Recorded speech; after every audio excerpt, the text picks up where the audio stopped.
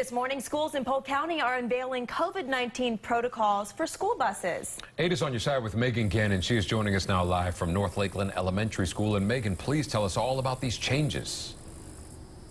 Hey, good morning, David and Avery. Yeah, so as you can imagine, transportation was a big topic of discussion among parents when talking about going back to school. You know, how are school districts going to keep students and bus drivers safe while they are being taken to and from school? So take a look at this video right here. This was actually shared with us from Polk County School District. It shows just some of the new safety measures for this upcoming year, everything from hand sanitizers to bus drivers taking their temperatures every day before their shift even starts. So Polk County parents, we've broken it down for you this morning. Here are some of the highlights you need to be aware of. Students will be assigned a seat on the bus, and that is going to be based off their pickup and drop-off locations. And the reason for that is because buses are going to be loaded from back to front and then dismissed front to back to limit exposure. Now, weather permitting, there's going to be several windows and roof hatches that will be opened while the buses are moving to allow fresh air to come inside of the bus. And we know that there are also going to be multiple daily cleanings that will happen at different times throughout the day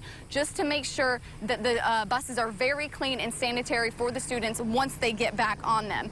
And of course, we know here in Polk County, they have actually pushed their start date back for the beginning of the new year. And so during this extra time, bus drivers are actually going to be properly trained again on how to disinfect their buses. And when it comes to students, we know that masks are also going to be required unless they have some sort of exemption from a doctor. Reporting live in Polk County this morning, Megan Gannon, 8 on your side.